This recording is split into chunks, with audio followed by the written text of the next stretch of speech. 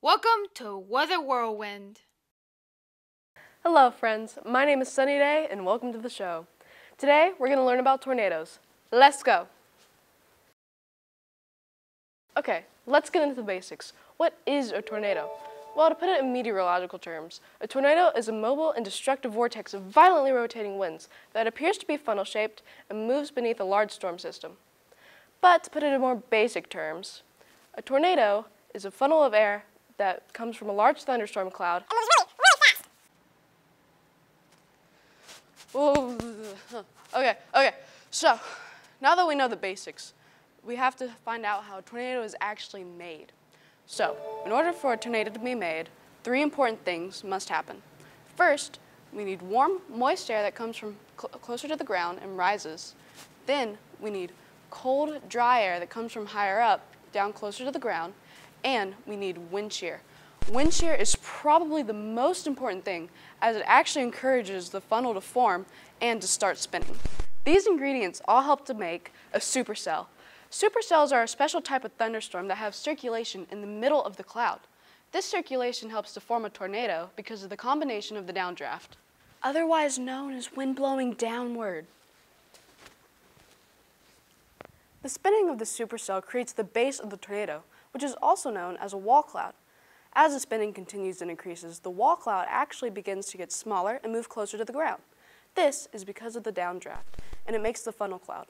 Once the funnel cloud reaches the ground, it can finally be considered a tornado.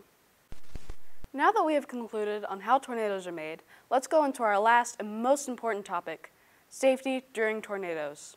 Safety during tornadoes is different based on where you are. So for instance, let's say that you're at your house and a tornado warning comes up. Well, the first thing that you want to do is get down to your basement and shelter there. Now, it's okay if you don't have a basement, but get to the lowest level of your house and find a room closer to the middle of the house that has no windows and shelter there. When at school, however, the best possible thing that you can do for the safety of yourself and the safety of others is listen to the school staff members. All they care about is your safety, so just stay calm and listen to them and just follow their directions. Now that we've talked about school safety and home safety, let's talk about outside. If you ever find yourself outside or in a car during a tornado, the first thing that you want to do is get out and find shelter. You don't want anything unstable or flimsy like a barn or a shed.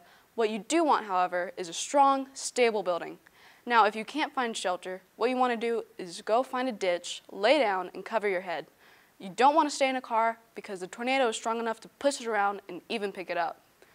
We have one final thing before we end the show, and that is that all of you watching this, stay safe, keep being the best you that you can be, and have a great day. This is Sunny Day signing off. We'll see you next time.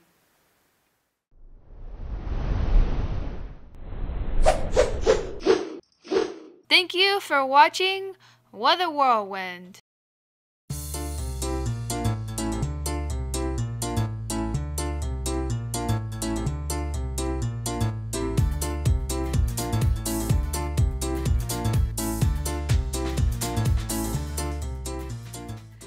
This was a production from the CEC Network.